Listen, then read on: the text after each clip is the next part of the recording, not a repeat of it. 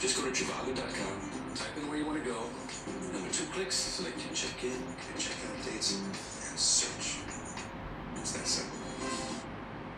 Alright, so commercials can be annoying, right? But that one with the Trivago guy is taking annoyance to a new level. It seems everybody has something to say about his look. Most of it not very nice. And now the company is hoping to cash in on all that negative feedback.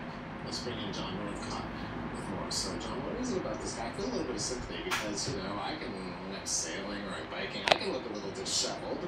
Yeah, on TV, we try and sort of fix it up a bit. Exactly. We've been doing it. I think we've been doing it all wrong. I think we don't need to shave. We don't need to put on ties. We don't need to dress up. We don't need to have anything when I do radio, I don't know about you. Well, I look like the Trivago guy. I don't even wear shoes. But listen, this situation here is one of those that, as far as we can tell, the company, and it's a Dusseldorf-based travel website search company, thought that they had a guy who was an everyman, a regular guy. If you have a look at some of the ads in terms of the way he looks, he is pretty rough and tumble. People have commented on the disheveled hair, the fact that he hasn't shaved, the shirt open just a little. In fact, the wrinkly shirt, doesn't wear a belt for his pants. This has got people around the world on the internet, on Twitter, saying things like hashtag no belt, hashtag unkempt. Some saying it could be an expression, dude, you look totally Trivago when you had been on a 3-day bender. It looks like you have just wakened up.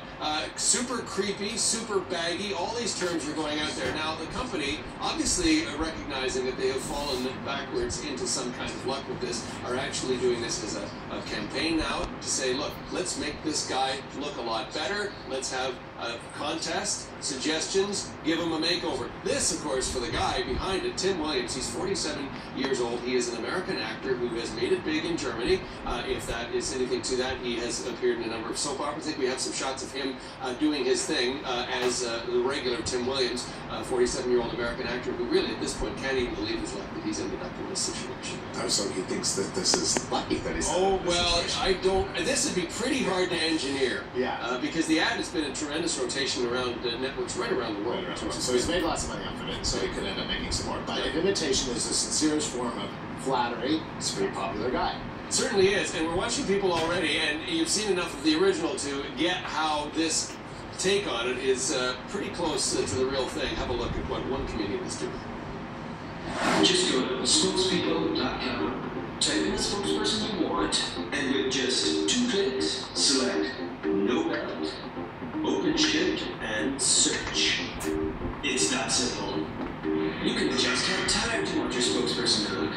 Select the boobs you'd like your spokesperson to reach out, or filter by the number of cigarettes they smoke.